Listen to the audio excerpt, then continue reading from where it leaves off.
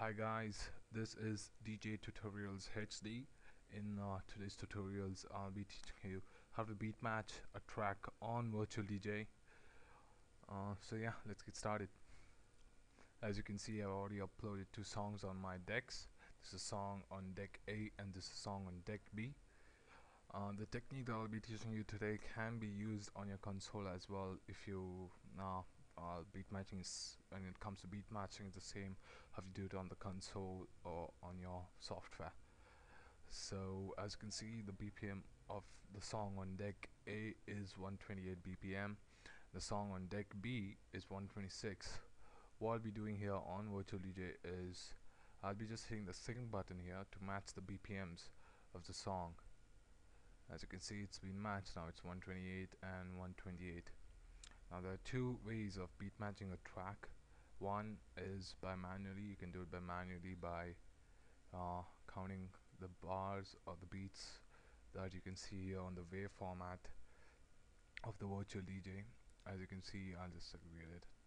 So these are your 4 beats basically. This is 1, 2, 3 and 4. The same thing comes to your second deck as well. You can see 1, 2, 3 and 4. So that's about it. Either you can match it by looking at the waves and hit the play button at the right time when the big rectangular box comes in, and if it's slightly miss off, you can hit the sync button to pitch bend it, or you can use the pitch bender here forward and backward to pitch bend it manually. So yeah, that's about it, how you beat match. Now I'll be just showing you a small scene of how to beat match it. So yeah, here it goes. 3 4 1 2 3 4 1 2 3 4 1. As you can see, the song is not beat matched, so I'll be hitting the sync button to beat match it now. There you go. It's been beat matched now.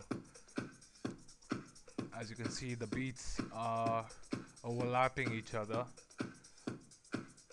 There's no problem at all. So when you're beat matching, this is how a song is supposed to sound. You should be able to hear only one kick and not more than 2 kicks. If your song is not beat matched, this is how it's going to sound. You see, this is how it's going to sound. Now I'm going to beat match it again. There you go. That's it.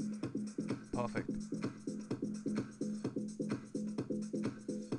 So now basically that's it. So basically that's it. That's how you beat match. You got to make sure that the bars here overlap each other over here as well, so that it's matched perfectly. So yeah, thanks for watching my tutorial guys. Hope it helped you. Please do subscribe, comment and rate. Thank you.